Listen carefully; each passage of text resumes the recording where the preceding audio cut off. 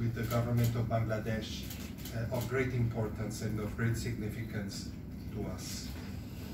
Let me start by repeating that I had the honor yesterday to be received by the Honorable Prime Minister, and I also met the Ministers of Foreign Affairs, of Home Affairs, and of Disaster Management and Relief. I think this is the correct title.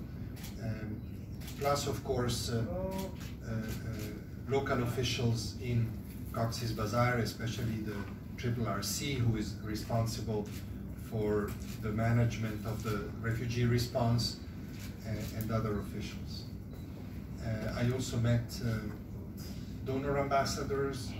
I met UN and international financial institution partners, civil society, NGOs, including very important Bangladeshi NGO partners that we have in this country that are by now represent the bulk of the response to the crisis.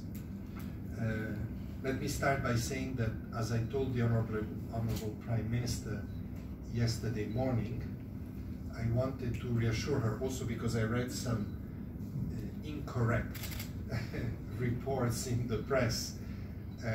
I told her the following about Myanmar. First, that I entirely agree with her and with the government of Bangladesh. The solution to this crisis can only be in Myanmar, difficult as it might be. And I want to be emphatic on this point. I said it before, but because there were some conflicting reports that I said different things, I want to repeat it.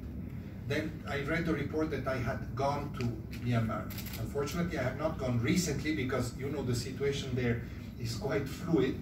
But what I said, and I want to repeat, and I explained to the Prime Minister yesterday, UNHCR has a program in Myanmar, including in Rakhine State, we call them quick impact projects. We have an agreement with UNDP, United Nations Development Program. Both of us have an agreement with the government of Myanmar that was signed before the political changes of last year, but which the de facto authorities have now confirmed, which I think is positive. You know, this is not any recognition of the de facto authorities, but this is, you know, these are humanitarian activities. They have to be carried out no matter what the political context. This is the fundamental principle, and I'm very glad that this was extended, because through this program that now we can expand again in northern Rakhine, we can try to create conditions for people to return. And if they return, we can be there, present. And this is very, very important. However, we have to be realistic. This will require a lot of engagement with the Myanmar authorities, federal authorities, state authorities, or I don't know how you should, provincial authorities in northern Rakhine, in order for this to happen, to be meaningful, and we intend to continue to do that for humanitarian purposes, for creating better conditions, foster the coexistence between the communities. These were the big problems that, you know, caused eventually the crisis of 2017 that we are all very familiar about. So I wanted to make that point first to clarify. Second, of course, some impressions from Cox's Bazar and the Kutupalong refugee camp.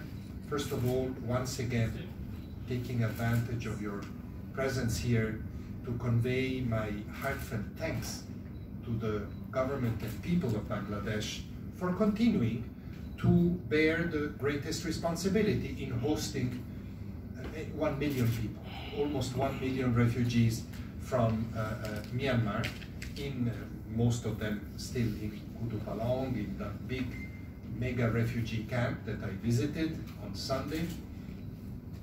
And thanks also for the excellent cooperation that we have with all aspects, all branches of the government in Bangladesh, civilian and military and security branches, because of course this is a very big operation, and through that cooperation, I have to say, very remarkable achievements have been made.